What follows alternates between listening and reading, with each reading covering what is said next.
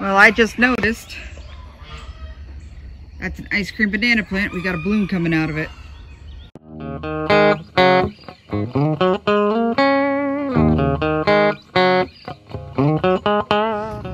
All right, we are pulling back the covers. We picked up all the bricks. So we're seeing how well this is because we are going to start planting in here. I think it did pretty good. What do you think, honey? Oh, yeah. Looks really good.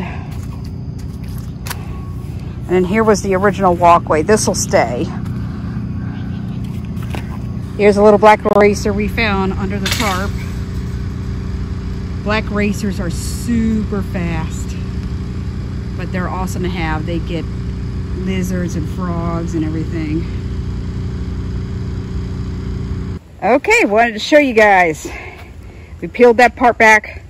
We're going to be peeling that more back because we're going to be planting more later, but for right now we're just trying to do what we can as quickly. I went ahead and I transplanted all of the leftover cranberry hibiscus, and I'm going to let them grow for a few months and then go ahead and prune them back and start a new batch. In these tires here, this row, we have what's called the red sorrel hybrid. It was seeds that were given to me. I can't remember by who because it was a couple years ago. So I'm going to see how they germinate because I am trying to get rid of all the old seeds. And then in between where the tires are touching these little diamond shapes, I went ahead and I planted more cotton seeds. These two rows are completely red sorrel. And then again, in between the little red, the little tire diamonds, I planted some cotton just to see if cotton will grow. And then I noticed that a lot of my loquats went missing. Wonder why. So I was able to get some before the birds. So how do you de-thaw your deep freezer? You stick it out the sliding glass door so it'll drain. You don't have to clean up the mess. All right.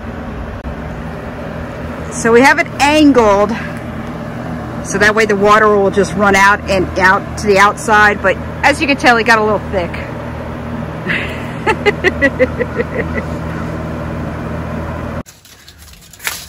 All right, we got the greenhouse partly open, huh, honey?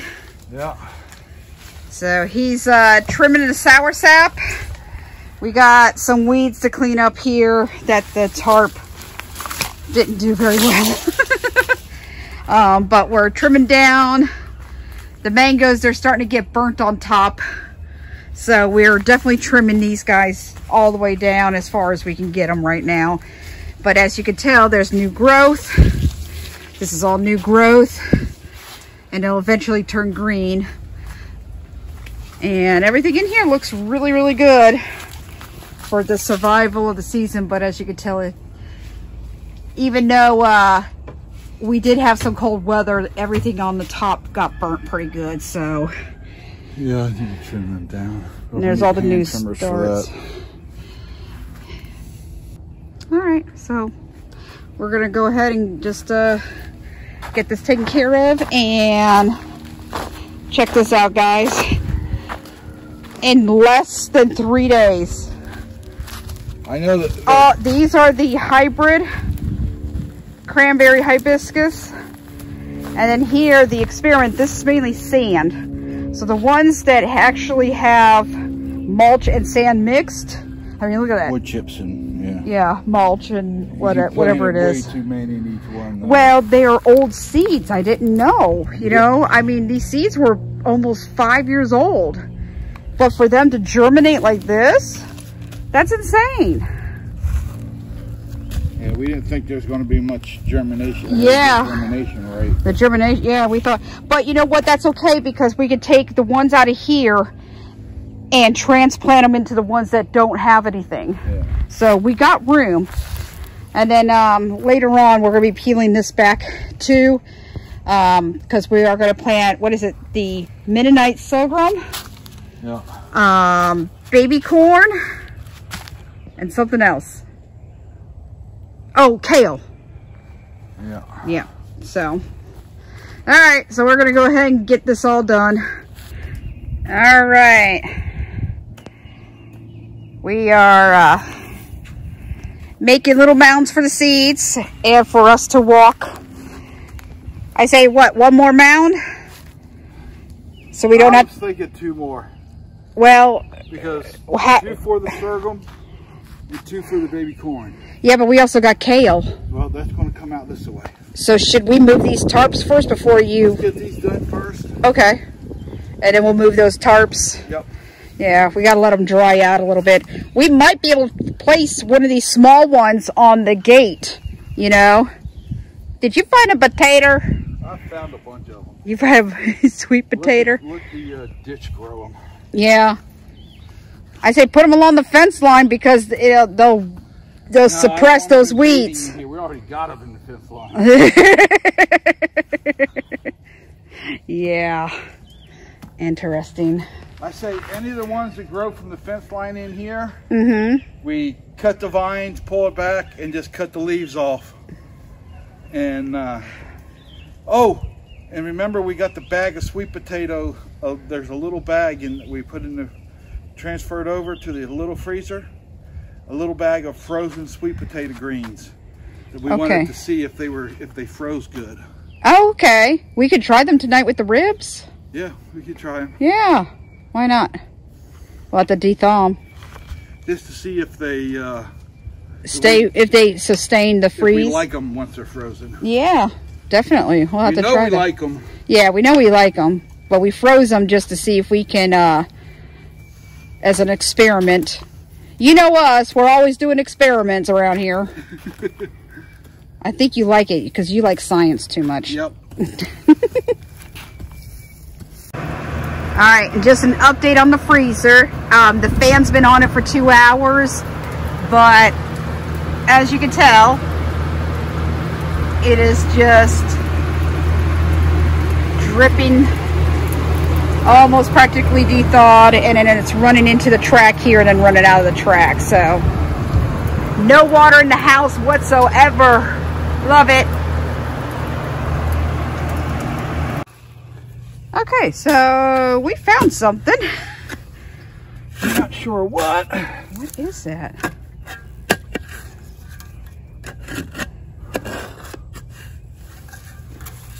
Maybe something we put here. Careful. Careful, honey. Wait. I swear that looks like a culvert. No, maybe it is a pot. It looks like, what the crap is a plastic pot doing in the ground? You know, I shouldn't even ask those questions anymore because the prior people that used to work or live here. This could have been in the ground for 40 years. Yeah. I wonder if somebody tried to grow a tree. And I don't know why. Why is it so deep in the ground? This is crazy. You want my gloves to pull it up? No, not yet. Okay.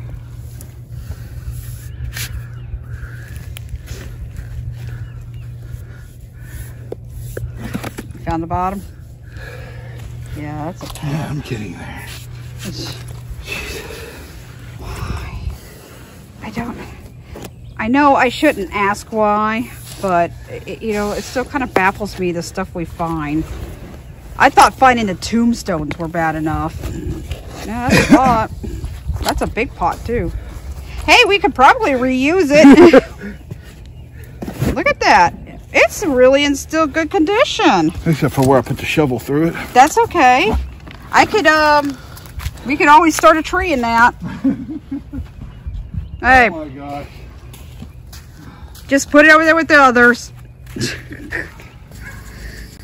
What you doing now? Getting ready to plant. Ooh. We're gonna do 2 rows of sorghum, 2 things of baby corn,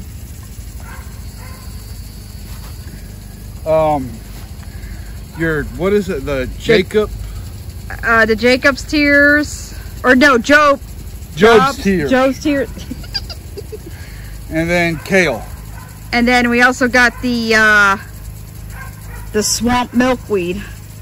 Okay, we might have to find someplace else for that. Well, we got those 4 tires over there that aren't being used. I was thinking about just doing something over here in this area. Well, this area I was going to save for my oh, let me turn it around here. For my moringa. No, on the other side. Oh, that's a lot of weeds over there on the other side. Yeah, but I can run it down with the weed eater and then till it up. We'll see. And or we can put some in the corner right there. Yeah, we could do that too. I mean, it's just milkweed. It's just to help the butterflies. Yep. Get the monarchs. And since we're in the swamp, you know, swamp milkweed, you know. That's why I was going to do it on the other side where it's a little wetter. So. All right. Let's get to planting. So what's that one? Sorghum. We may only get 1 row with this. That's okay. Oh.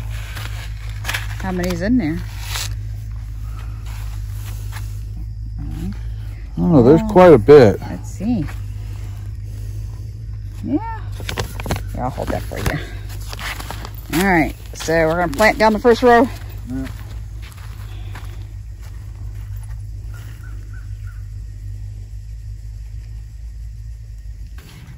What does that look like? It looks like we're only getting 1 row. Oh, yeah. That's the baby corn. That's okay. We'll go ahead and drop them on down. We ended up getting the first 2 rows of the Mennonite sorghum, yeah. Right? All right, so we have Jobs, 2 years, Jobs, 2 years. Let's take a look at these. Oh, wow, they're pretty. They're cool looking. Yeah, and you can make jewelry out of them. That's neat. Alrighty, so.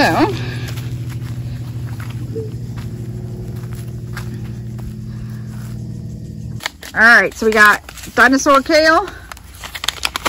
Now, we're not going to use the whole thing because there's like 300. Ooh, those are tiny. Yep. Alright, so we're going to do that on the next row here.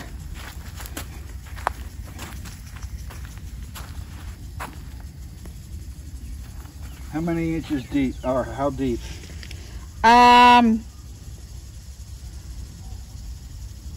See, it just says plant spacing 12 to 18. Oh, 1/4 deep. Okay.